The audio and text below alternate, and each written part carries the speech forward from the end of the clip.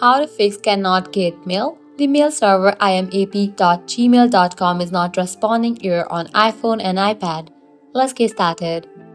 First, take your internet connection. Make sure you are connected to Wi-Fi or cellular data, as weak connection can prevent your mail app from accessing your Gmail server.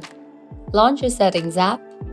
Navigate to the option Wi-Fi. Click on the Wi-Fi network you are connected to. Forget this network. Then give a fresh restart to your router and then rejoin it. Likewise, switch between networks, Wi-Fi and cellular data. Next, try restarting your iPhone or iPad. Navigate to the option of General. Then scroll all the way down. You'll find the option of Shutdown. Click on that.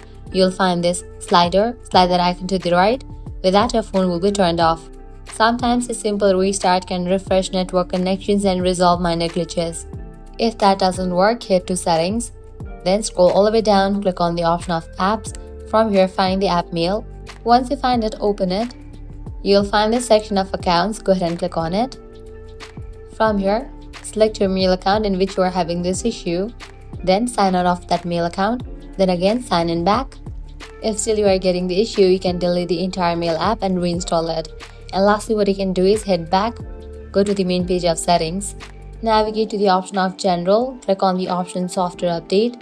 If you find any existing updates over here, just update your phone software to its latest version, and that's it. With these steps, your Gmail should be back up and running on your iPhone or iPad. If this guide was helpful, don't forget to like, share and subscribe to our channel. Thanks for watching.